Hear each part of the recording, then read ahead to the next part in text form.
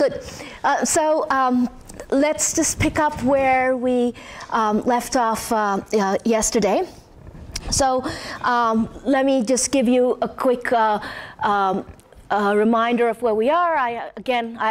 In this set of slides, I've also borrowed and stolen shamelessly from my colleagues, so I just want to glance them. So here was the outline I set out for myself for this series of lectures, and you can see where we talked about interferometers. We talked a great deal about optical cavities or Fabry-Perot cavities. I hope you guys know what they are now, because they're going to continue to feature importantly in my lectures today. We talked a little bit about how we quantify noise and in terms of power spectra and amplitude spectral densities. We talked at length about seismic noise and thermal noise.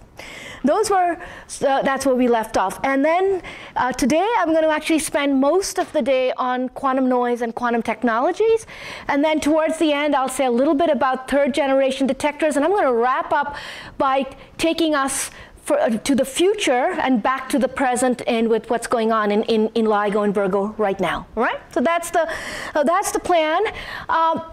Here is a layout of the LIGO interferometers, and now I've actually added here a few details that you should feel a little bit more comfortable seeing. The laser is indeed at the input. There's a bunch of optical cavities at the input to clean up the light. This is the power recycling cavity right here. The mirror here and the beam splitter form that. Two Fabry-Perot cavities in the arms. Each of these mirrors, particularly the mirrors of the arm cavity, so the four mirrors of the two Fabry-Perots, are isolated with an active seismic isolation system. Remember that, and uses feedback control, and then a passive isolation system, which is a chain of pendulums. And then there, at the output here is where we make the measurement. And I said briefly, I talked about the signal recycling mirror, which basically just sends the signal photons back in to gather more phase. Okay, so that's kind of, I think, the summary of everything we talked about yesterday. Now, you've seen this plot too before. These are the expected noise sources for advanced LIGO, and I really want to zoom in today on the quantum noise, which is the magenta curve, and you can see there's good reason to do that. If you look at the black curve, which is the total noise, the sum of all these noises for advanced LIGO, it is more or less completely dominated by the quantum noise, which is the magenta curve. A little bit right here around 80 hertz, the coding thermal noise matters, but everywhere else. So it's a very important noise source, and one we have to solve if we want to do better. And so today's lecture is going to be about what causes this noise source and how do we do better. Okay? So to be able to do this, I have to give you a little bit of a tutorial on how we quantize light. So I'll do that to start with. So the first thing we do in quantizing light is we start with a classical field. And this classical field is, you can just write it in terms of sines and cosines. And embedded in the R vector is all the spatial dependence of the light as well. So that's a completely generic way to write this kind of light field. And this is sometimes called a quadrature field. And anytime you see the word quadrature, you should know it simply means expressing something in terms of sines and cosines. Okay? And now, as a simple exercise, you can superpose on this time varying field another field with this amplitude E naught. When the total field will be the sum of these three fields, and the sum of these three fields, then you can see quickly you can rewrite as a term that's a modulation of amplitude, and another term, oh, that should be an E2, sorry, that's just a LaTeX typo. Another term that's a modulation of phase. Okay, so you can think, the reason why I put this up is you can think interchangeably between quadrature fields and amplitude and phase. And this is nothing new. This is something we would do with any classical light field or electromagnetic wave already. Okay, now comes the quantizing part. So the basis of quantizing an electromagnetic field, some of you have seen this before, so this is a recap, and some of you may not have even thought about it. The basis of quantizing an electromagnetic field is really to do with the idea that you can express the modes of an electromagnetic field as if they were the modes of a cavity. So think about your original thoughts on black body radiation. You have a cavity. It can support some number of modes in that box. And then what happens is the boundary conditions of that box or that cavity are very similar to any boundary value problem you would do, such as a harmonic oscillator problem. So what you will see again and again is in quantizing a light field, just think of the quantum harmonic oscillator. So even if you've never quantized a light field, you have quantized a harmonic oscillator. At least most of you must have. So you'll see that these operators, we call them x1 and x2, and they're expressed in terms of these operators that are raising and lowering operators, sometimes known as ladder operators. And I want you to just recall that if you've ever quantized the harmonic oscillator, these relationships should remind you very much of the P and Q operators that you use in quantizing a harmonic oscillator, P and Q in this case being the canonical position and momentum. So if you think about a Hamiltonian, that's often written as a Hamiltonian that could be written something as P squared over 2m plus omega naught squared Q squared. That's the harmonic oscillator, quantum harmonic oscillator Hamiltonian. And then if you recall, you could express P and Q in terms of raising and lowering operators. So that's all I've done here, okay? Now you take those and you can express the field in terms of these quadrature operators. We call them again quadrature operators because there's a very important quantum differences. I'm not going to go deep into the quantum mechanics here. Either you've had it or not, because most of the rest of my lecture I'm going to do much more intuitively and pictorially. But the important things to know are x1 and x2 act like amplitude and phase. x1 and x2 are Hermitian. The ladder operators are not, and therefore when you want to have observables, you have to observe in units of x1 and x2. And being an experimentalist, I only observe in terms of observables, and therefore I will work with x1 and x2, okay? Now, the raising and lowering operators, if you recall, simply act on a number state. In the case of the harmonic oscillator, it was quantizing just the energy levels of the harmonic oscillator. These were the number states. In the case of light, these are basically a photon number. N here refers to a state with some number of photons. These photon number states are sometimes called Fock states. Interestingly enough, they don't occur naturally in nature. People have only in the last decade or so succeeded in making Fock states in a lab, but they're very mathematically very convenient, but they're not something that light naturally occurs in. Okay, so that sets up our math, I think, here. Do we have anything else? Now we move away from this. As soon as I introduce x1 and x2 as my quadrature operators, I give you their commutation relation. I can immediately express that now in terms of a Heisenberg uncertainty principle. Because of this commutation relation, they are complementary variables. And from here on, you can forget everything I said about this, because now all you have to know is that x1 refers to amplitude and x2 refers to phase of a light field that's quantized. Okay? And now we can have much more intuitive thoughts about this by looking at a phase space representation. So here's a phase space representation of x1 on the horizontal axis and x2 on the vertical axis. And now you can see any light field can be expressed as the following. You take a laser field, and that's this blue arrow here. And what it has, it has an amplitude, but that's given by the length of the stick, and it has a phase that's given by the angle of the stick.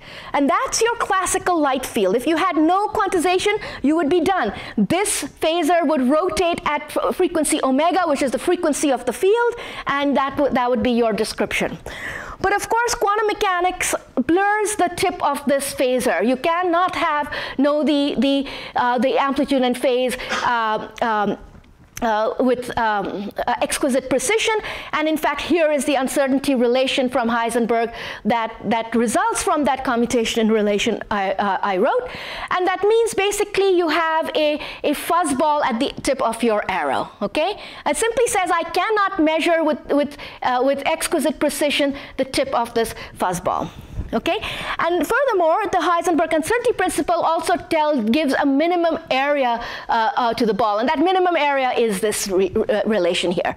Okay, so if you think in terms of a quantum oscillator, this is exactly the same thing we do there. This is simply just, this would be the uncertainty relationship between the canonical momentum and position, or even real momentum and position. Okay, so that's the thing. And if you like none of the math, just know this. Quantum mechanics says you cannot measure the amplitude and phase of light simultaneously with infinite precision. Okay, if you like none of the rest of it, that's the message. But there's a little bit more to this. So now we're going to work entirely in this phase space representation of x1 and x2.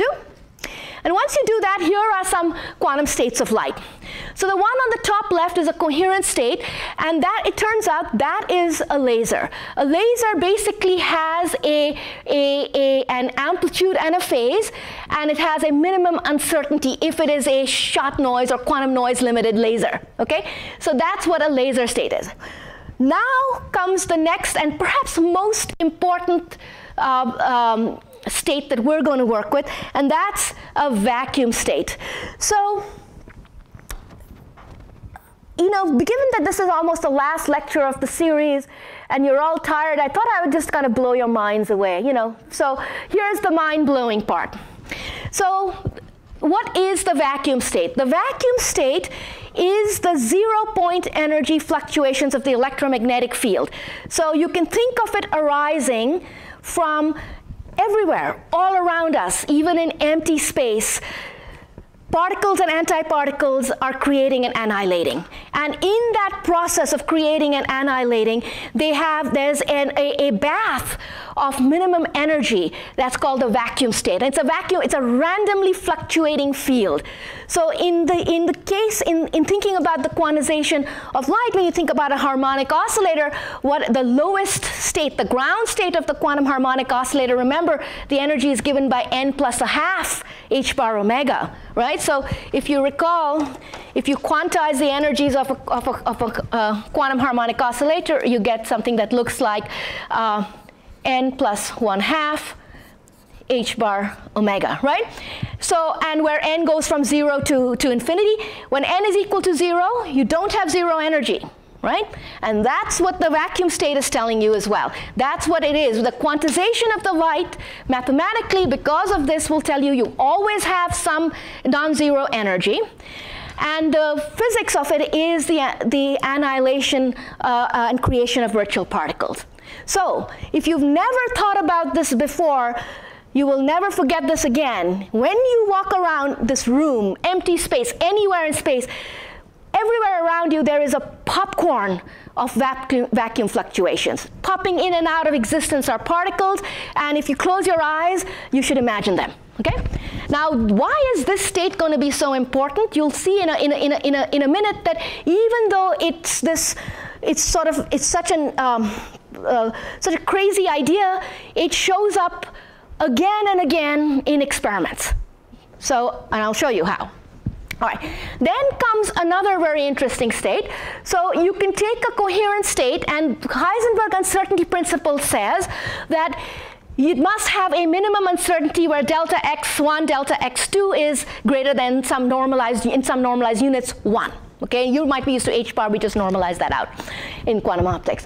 Now what Heisenberg says is that you must satisfy that relationship, but you can always redistribute the noise. So if you start with something that's delta x1 times delta x2 is greater than or equal to 1, the minimum uncertainty will say delta x, the uncertainty in x1 and the uncertainty in x2 are equal, which is what that coherent state shows over there. But there's nothing that stops you from making what's called a squeeze state, where you can preserve this relationship but put some noise from uncertainty from x2 into x1. And that's what these states are. These are different kinds of squeeze states where we simply redistribute the uncertainty between the two quadratures. Okay? And these are going to play an important role as well in our in our work today. Now, not only can you squeeze a coherent state, as is shown here, that's the, when you have a stick, you can also squeeze a vacuum state. Okay, there's nothing in the physics or the math that says you can't. Now, why am I telling you all this?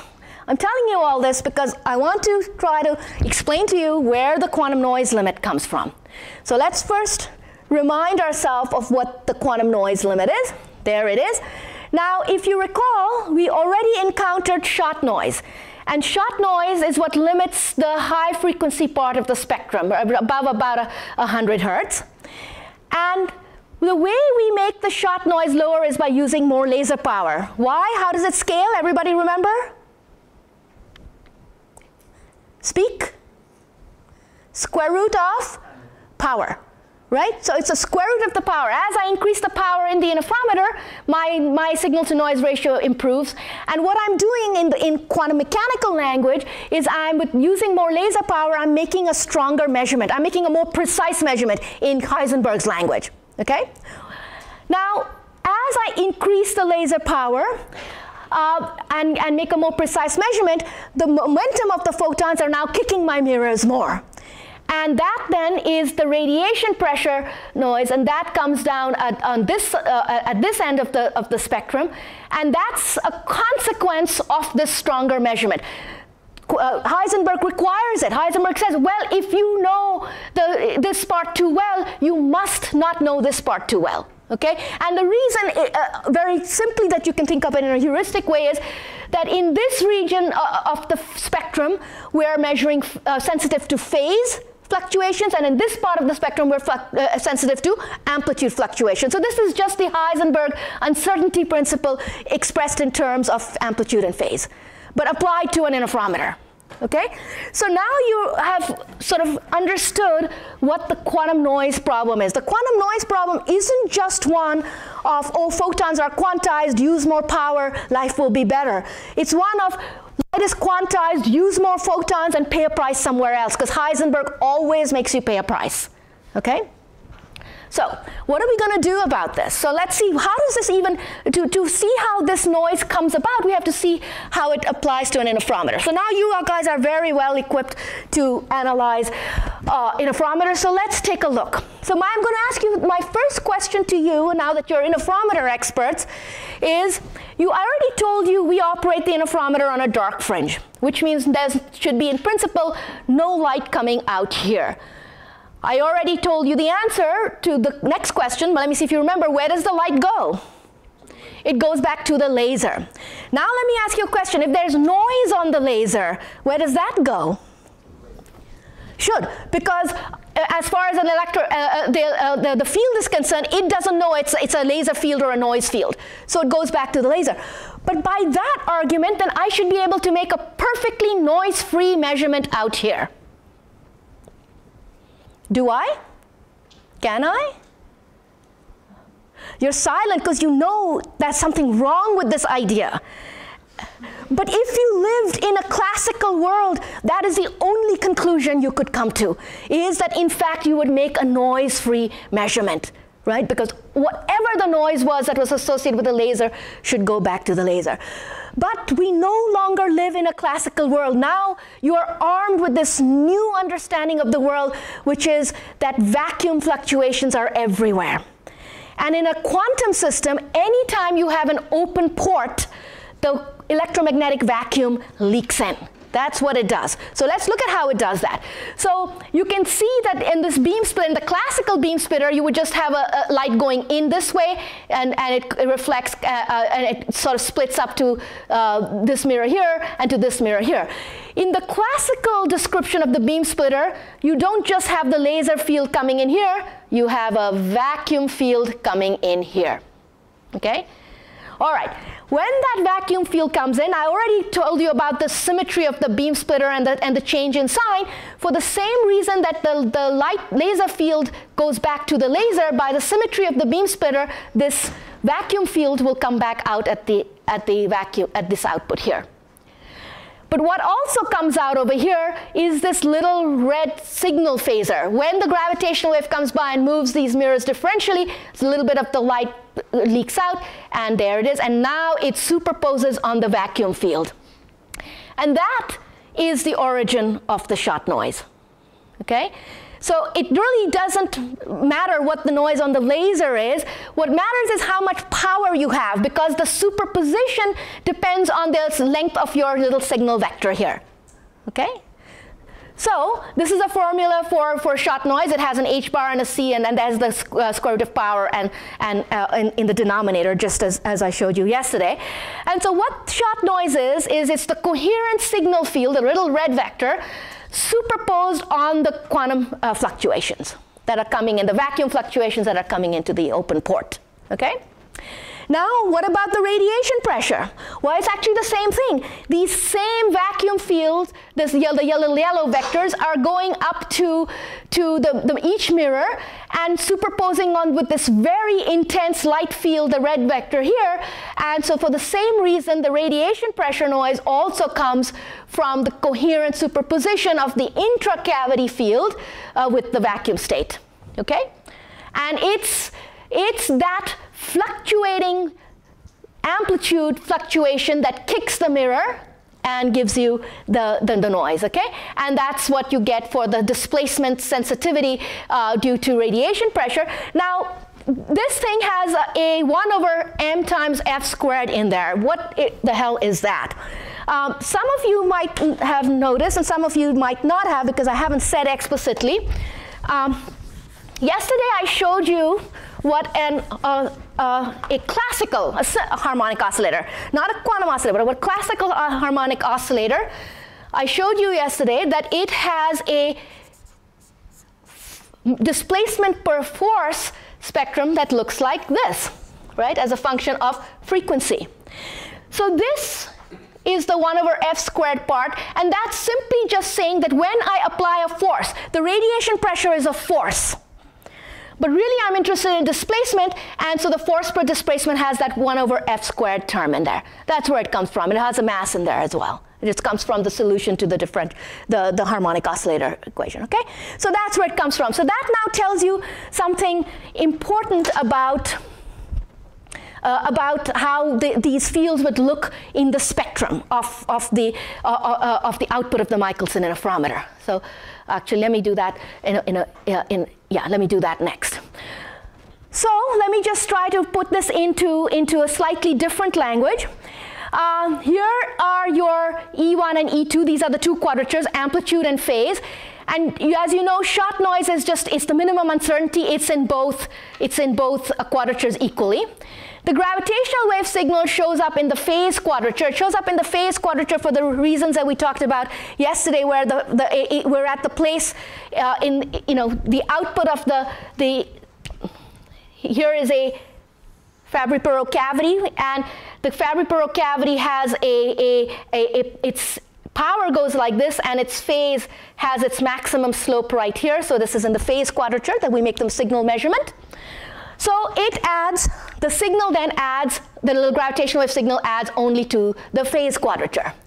Now, without radiation pressure, this is your picture. But now if you had radiation pressure, something else rather dramatic happens. And this is something really, this is going to be a building block of many things we talk about, so this is a moment to wake up. What does the radiation pressure do? The radiation pressure, what it does is it takes amplitude fluctuations, whatever they are, and turns out in this case to be due to the shot noise, and those amplitude fluctuations apply a force on the mirror. What does the mirror do? It moves. When the mirror moves, what happens to the phase of the light? It changes. So the radiation pressure takes an amplitude fluctuation and puts it into a phase fluctuation because of the motion of the mirror. And that correlates the amplitude and phase, okay?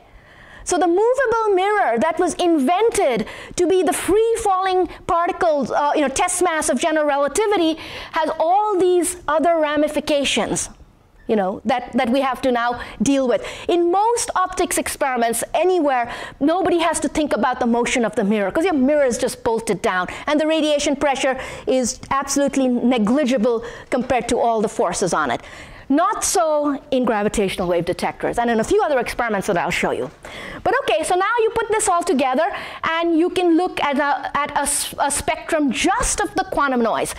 So on the horizontal axis, again, I have frequency, and on the vertical axis, I have strain. And this is for a simple Michelson interferometer. This doesn't have Fabry-Perot cavities in it, because so much of this discussion, we want to not complicate it more than that. Each of these three colored curves, the blue, two colored curves, the blue curve and the red curve, correspond to two different power levels. So here's the red curve. If you look at the red curve, it corresponds to a power level of 10 kilowatts.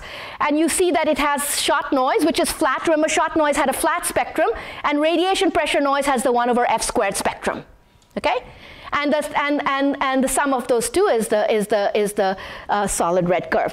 Now, if I want to do better on shot noise, I'll be tempted to turn my power up. So instead of 10 kilowatts, I go to a megawatt. And indeed, my shot noise level drops, but my radiation pressure noise comes up. And then the green curve is labeled the SQL. And that's another really interesting quantity. The SQL stands for the standard quantum limit. I'll tell you a few things about it, and we'll come back to it later. The first thing I'll tell you is it's neither standard nor is it a limit. Okay? Every field has their own standard quantum limit. This one happens to be ours. But what is it? It's actually asking a very, very profound question. It's asking, if I use light to measure the position of a particle, what is the best I can do? And that's this line limits that, right? It says, well, if I want to do better, I turn up the power, but then, no, I can't do that because it'll make the radiation pressure worse. So it's a balance between those two things, and that's what the standard quantum limit is. Okay, so, and it turns out the only reason I introduced the standard quantum limit is, like I said, we know how to do better than that, and I'll show you it's not really a limit. But what it is it's a benchmark. It's the benchmark of this, just that the limit where you have the ordinary Heisenberg limit. It's what it's called. Okay, that's what it is. But we'll manipulate it and we'll get around it, and I'll show you how we do that in a while. But for the moment, that's what it is. Okay. So now, how do we do better? That's the question, right? So beyond this quantum noise, we have to do some quantum engineering. And so back to the interferometer. You already know that the vacuum state comes in, the vacuum state comes out, superposes with the gravitational wave signal, and that gives us the quantum noise I showed you. Now imagine for a moment that instead of putting a vacuum state in here, I could put a squeezed state in here. What might that squeezed state look like? Might look like this, where the area of the ellipse is the same as the area of the original circle. So I'm not violating Heisenberg, but I'm redistributing the noise. That squeeze state goes into the interferometer and comes out. And now when it superposes along the signal vector, the noise is lower, right? Along the red arrow, the noise got smaller. The price to pay is that in the orthogonal direction along the long part of the ellipse, of course, the noise got worse. So I better not make a measurement along that direction. But as long as I'm making a phase measurement along the red arrow, and I make a squeeze state that's oriented in this direction, I should be able to do better. Any objections?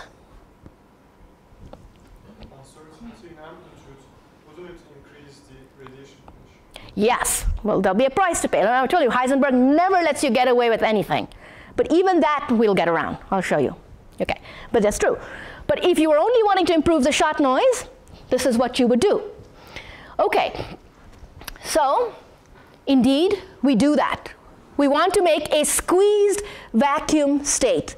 Are you holding onto the edges of your seats? Have you ever heard of something like that?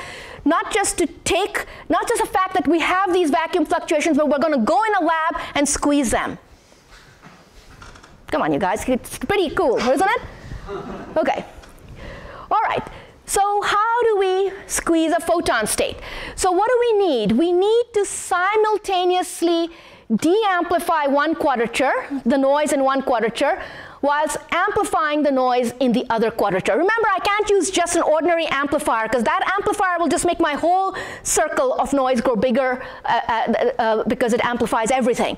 We need what's called a phase-sensitive or parametric amplifier that can increase the fluctuations in phase or amplitude and decrease them in phase or amplitude, or vice versa. So how should we do that? So here, by the way, is just a little definition of what these are. Here is your x1, x2 plane again. And here is the magenta is just your normal vacuum state.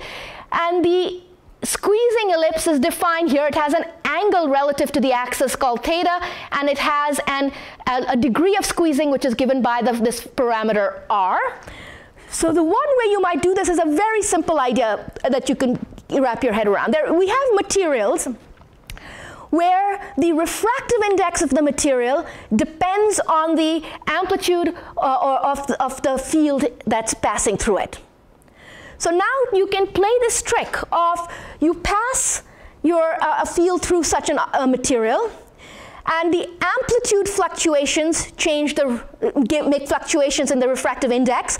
The fluctuations in the refractive index make fluctuations in phase, and you've correlated amplitude and phase. Remember, anytime you want to make these correlations, you need something nonlinear to make the correlation. And this would be a correlator. So we have exactly such materials where we can indeed make have an output where you de-amplify one quadrature and amplify the other quadrature by these correlations. Okay? So how does this work? So here would be the Hamiltonian for such a device, okay?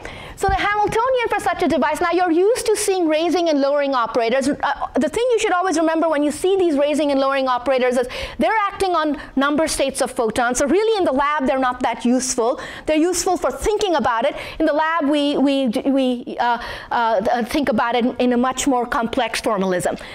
I've also added here what A and B are. A and B are two laser fields. One is a green laser field, and B is a green laser field, and A is a red laser field that's at exactly double the wavelength. Okay, so green is the more energetic field. And now you can take a look at this Hamiltonian, and you can see a few things. This quantity kappa is just a coupling constant. The first term describes a process called parametric oscillation. And what that is you take a single green photon, the B photon, and you annihilate it. Remember, that's a lowering operator. So you annihilate that to create two red photons. Okay, the raising operators create photons, lowering operators annihilate photons. So this black box is your nonlinear material. The green photon decays into two red photons. It's parametric oscillation. This term on this side is second harmonic generation, which says you put two red photons in here, and you create one green photon. Again, energy and momentum have to be conserved, and that's how this process would happen. So that's another term. Now, embedded in this Hamiltonian are many other processes that I won't talk about. There's parametric amplification, where you can take one red and one blue, one red and one green, and make three reds. That's a process by which lasing happens, for example. The thing you should know in this cartoon that I've made, because of this coupling constant kappa, the output photons are correlated, okay? And the way to think about this is that these two red photons were born from a single quantum mechanical process, and so their properties are correlated, otherwise known as, in quantum language, entangled, okay? So that's what we do. We use a device that can have a Hamiltonian like this. This is what our experiment would look like. We start with a laser. We turn the red laser into green photons with a second harmonic generation. Then we take those green photons and put them into an optical parametric oscillator process, so two nonlinear processes. And this device here will put out squeezed vacuum state. Now you might be wondering, how in all of this do I get a squeezed vacuum state, right? So I can convince you that I could make that these photons have correlated properties. So it turns out, rather remarkably, that again, nature is amazing. Nature doesn't know the difference between a state with 100,000 photons or a vacuum state. If I can squeeze a coherent state, I simply dial down the number of photons. So you've seen from my ball and stick picture, what's the difference between a coherent state and a vacuum state? The arrow disappears. How do I make the arrow disappear? I just turn down the intensity of the light until I have no more light left. So in the experiment, what we do literally is we start off by putting red photons in. The green photons are required for the nonlinear process. Normally you would put red photons in as well. We do that, we set it all up, we align everything, we get all the measurement ready, and then we just block the red beam. Really. Okay, and that squeezes the vacuum. So here is a more detailed version of that. I'm not going to go into a lot of detail. This is the interferometer that I've shown you many times now. Here is a power recycling mirror. That's the laser input. And this is the output where we would measure the gravitational wave. This output photodiode is where the measurement is made. We want to squeeze the vacuum that's going in this open port. So here is our squeezed vacuum source. We inject the squeezed vacuum into the interferometer. And when we do that, we make a measurement like this. So this is a measurement that was done on LIGO's Hanford detector in 2011, right after initial LIGO ended and before advanced LIGO construction began. The red curve was the noise spectrum at the time, and the blue curve is what we got when we turned on our squeezer. Okay? And what you see is that right up to about 150 hertz, you see improvement. Below 150 hertz, you see no improvement because this interferometer was not shot noise limited. This works where you had shot noise, it improves the shot noise, and improved it by 25%, also in something we refer to as 2 dB in engineering units. Okay?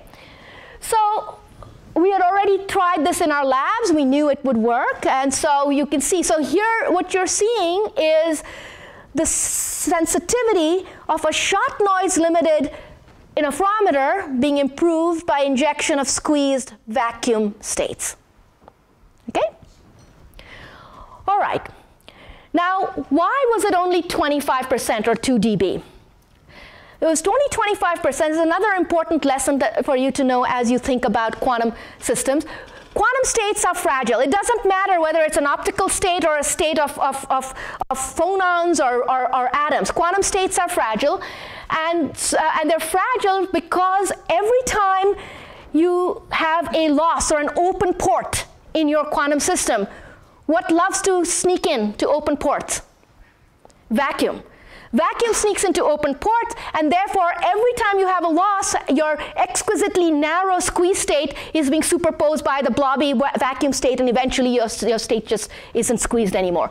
So in that original experiment, we were generating actually a large amount of squeezing in the squeezer itself, but we could only achieve this 2 dB result of squeezing because our losses were large. We were at 50% losses. By the time you take your squeeze state, send it into the interferometer, let it come back out, and detect it, the losses were too big.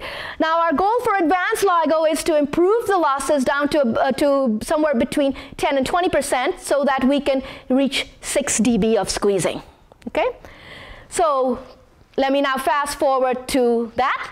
So within the last year, we now have installed a squeezing in advanced LIGO. And here is the sensitivity curve of advanced LIGO during observing run 3, which began just in April this year. And the main improvements between the blue curve, the only change between the blue curve and the red curve is that they're squeezing. And so the impact of squeezing in this case is we have about a 3 dB improvement. Not 2 dB, not the 6 dB we wanted, 3 dB. So we're still limited by losses, and that's a big challenge for us. This is the most significant improvement to be made in advanced LIGO between observing run 2 and observing run 3. And the improvement is sufficient that in observing run 2, advanced LIGO was seeing roughly 1 event per month.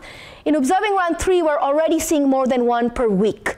So this improvement is actually quite significant, even though it doesn't look very important on a graph with this many orders of magnitude on it. Okay? Yeah? When you put my astrophysics hat back on. So reduce the noise by tens of %. So you increase the distance, you can see your sources by several tens of %. So the volume goes as several tens of 1 plus that several tens of % cubed. So Yep. small improvements on that plot lead to gigantic. This is more than a factor of 2 in volume already, because when you cube that 3 dB. Okay?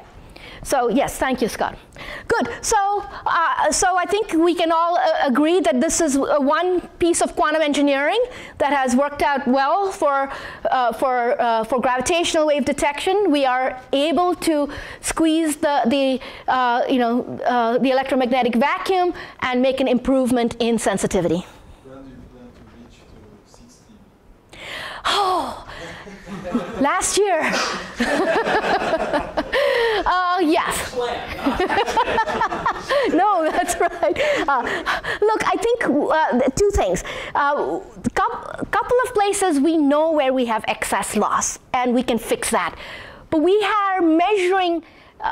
We can't find where the other losses are at the moment. So there's somewhere in it's a very complex light path, as you can imagine, because the squeezing goes from a table into vacuum through maybe 30 different optical components, some of them active. So it's not an easy problem, but it's a solvable problem. So I will say that probably by observing run 4, we'll have more than 3 dB, maybe not all the way to 6, maybe 4 or 5, but we know some places where there are gains. But there's even more exciting things coming. So let me tell you about those, and then you'll find that the losses are, they're a pain in the ass, but that's okay. So here we go. All right, so now comes the part that you were worrying about. All right, so I just want to say one little thing here. Does anybody notice with the red curve what happens below about 50 hertz? It got worse. Why? Maybe. We're still working on that. We don't know yet. We have to do many measurements to make sure this is not some other noise source. But Scott asked me yesterday, when will we be there? I think we might already be, but at the moment, it's not the dominant noise source. It's about equivalent to the other noises there. That's okay? Consistent. If you reduce by a couple dB there, you've gone up by like half a dB. Yeah, it's a little misleading because I haven't spoken at all about the fact that we don't have a pure state, so our anti-squeezing is larger than our squeezing. But and I'm not going to, but that's okay. All right, so here then is the advanced LIGO target sensitivity, the blue curve, and now you are used to thinking about the idea that you have shot noise at high frequencies and radiation pressure noise at low frequencies. And if I put in a 6 dB of squeezing, indeed I will make an improvement in the shot noise, and as we all were worried, it would get worse at low frequencies, because now the reason, of course, is that at this frequency we would like to have squeezing that's along the phase quadrature, but at this frequency we would like to have squeezing that's along the amplitude quadrature, and in between we would like to have squeezing that's something in between. But our squeeze light source only puts out squeezing at a fixed orientation for the squeezing ellipse. And if we arrange that fixed orientation to be this one, then we pay the price at low frequencies. Okay? So, of course, we have to do something about that. And we do. Okay, so if you could do something about that, then you get the full benefit of having broadband improvement with your squeezing. Of course, you're never violating Heisenberg, because what you're doing is that at each frequency, you're redistributing the noise so that Heisenberg isn't violated, right?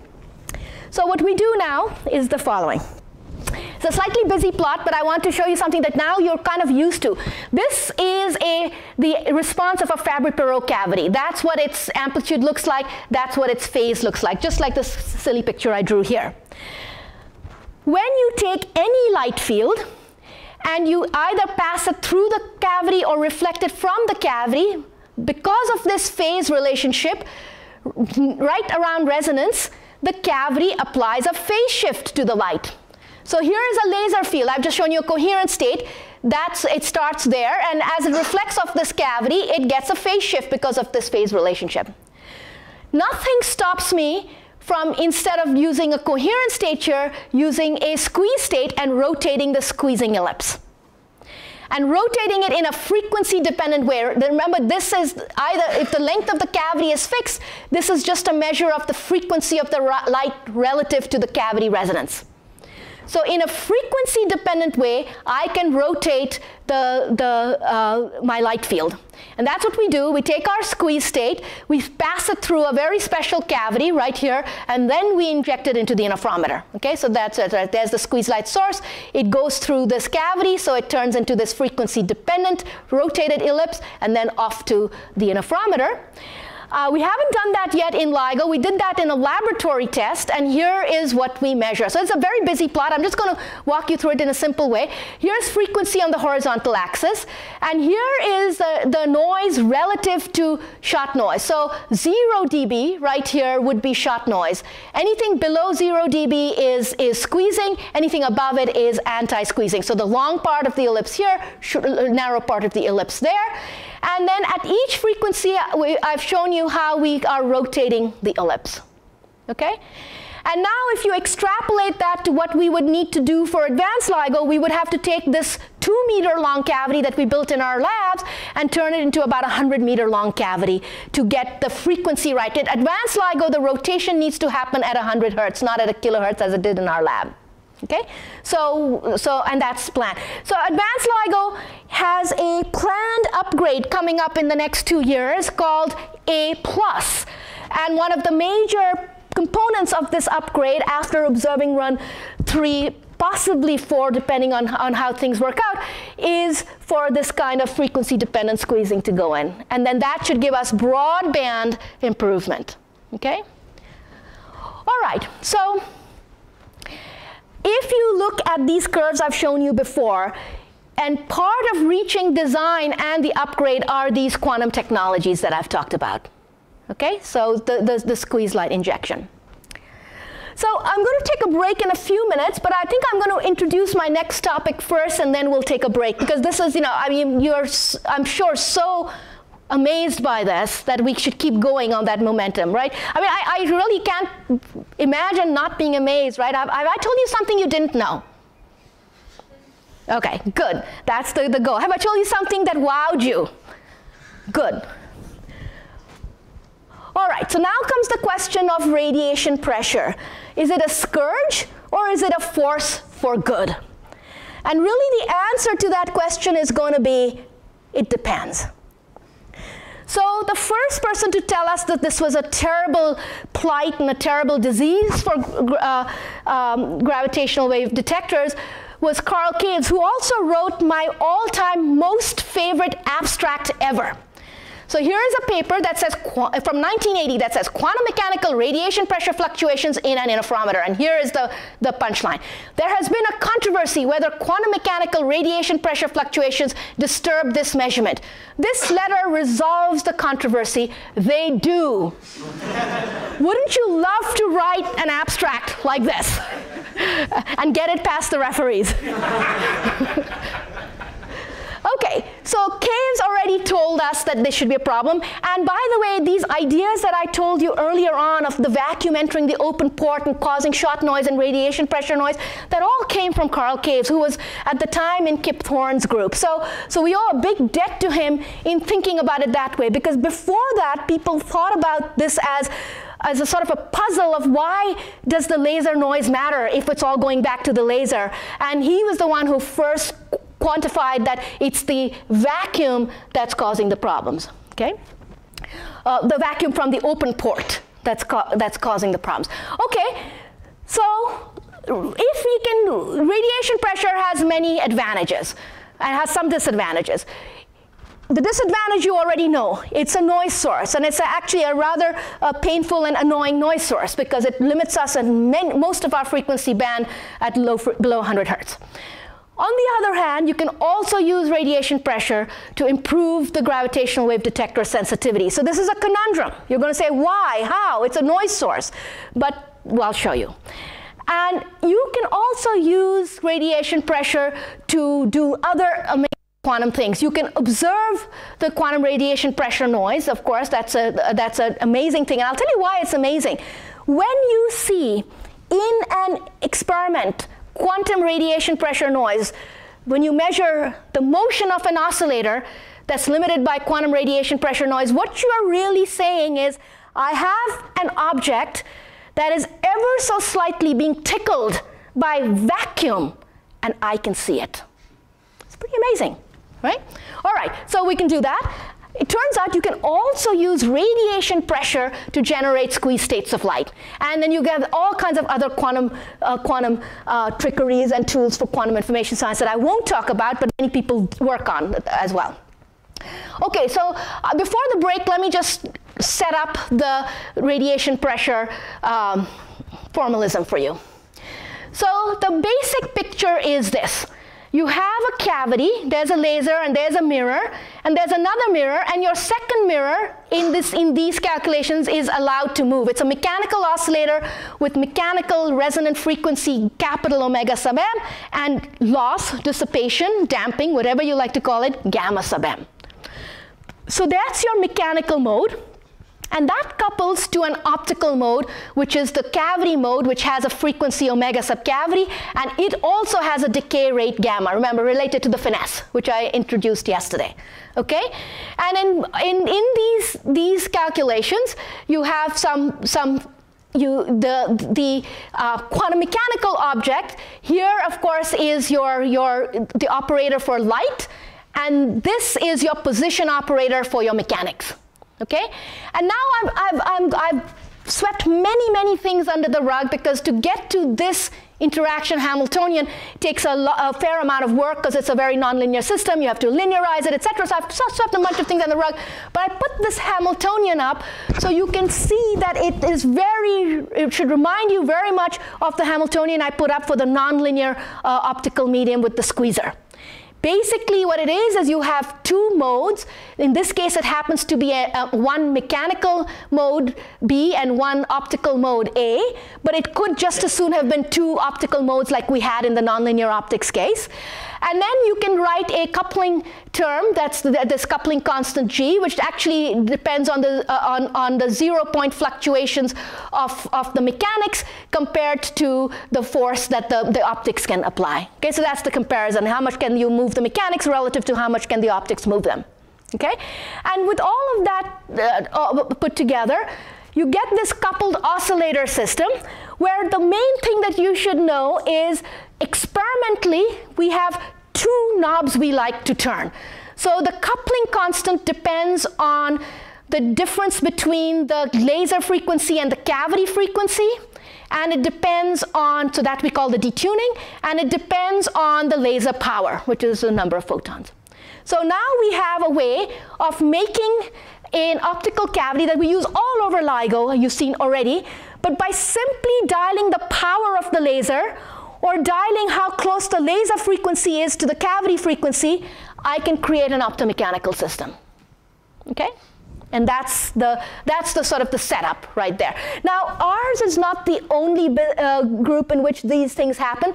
There's an explosion of optomechanics experiments, and I've listed them in terms of mass scale. But LIGO mirrors are the heaviest at 40 kilograms. But people do optomechanics with phononic crystals that are at the picogram scale, and all the way up to LIGO, which is at 10 to the 4 gram scale, and everything in between. And I'll just point out a couple of things. After the break, I'm going to tell you about experiments we do with these mechanical systems, and all of the three heaviest ones are from our group. So these are many other groups in the world, but when it comes to big and heavy, we sort of occupy that space. Is it good to be heavy for the mirror when we think about resonances? I'm sorry, what's the question? Is it good to be heavy for the mirror? Yeah, so is it good to be heavy? So let me just tell you, that's a good question, and I can set the stage for that. So you can think about the mass of the mirror affects the resonant frequency. If you think of them in the simplest, stupidest way, it's K over M, right? So you can think of it that way. It's not just quite that simple. And the reason why so the heavier the mass, the lower the resonant frequency. And there's no accident that the gravitational wave community occupies this heavy end, because we need low frequency oscillators. Why do we need low frequency oscillators? Because remember, this is the picture right here. Our free falling mass of GR is only true above the resonant frequency. So typically for LIGO, these resonant frequencies for these oscillators are below 1 hertz. Okay? So there's no accident there that we need to work at the high frequency. On the other hand, the heavier the object, what are you interested in these experiments? In these experiments, you're interested in how much can light pressure move the mirror. So the heavier you make them, the more light you need, and the more light you have, the more headaches you have. So in some senses, it's much more advantageous to go very light and use very little laser power, because then you don't have all the problems of high power absorption, heating, even generating that kind of power. In fact, even destroying mirrors. We regularly take these little nanomechanical structures here, and if you put too much laser power, it just vaporizes. So so there are many advantages to being in the light regime, but we don't have that option because our gravitational waves occur at these frequencies. So let's take a break and come back in say 10 minutes.